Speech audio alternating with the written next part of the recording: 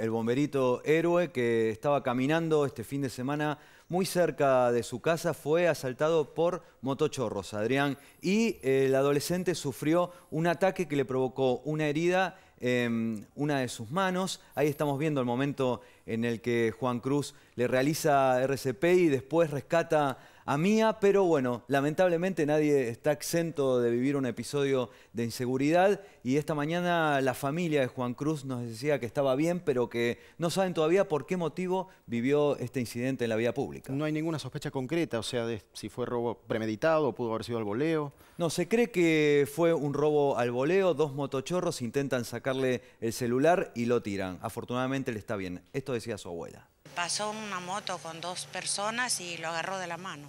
Él dice que lo agarró de la mano, no sé. Por ahí él lo interpretó mal o no sé. Cuando lo agarraron de la mano, él forcejeó para sacar la mano y ahí se cortó, terminó cortado. ¿Qué pasaba con el amiguito con el que él iba? ¿También fue herido? No.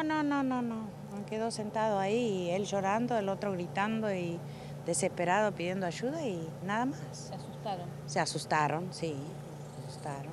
¿Cuándo la va a ver a Mía?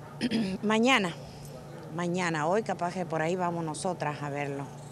Yo con las tías, pero él va mañana, creo.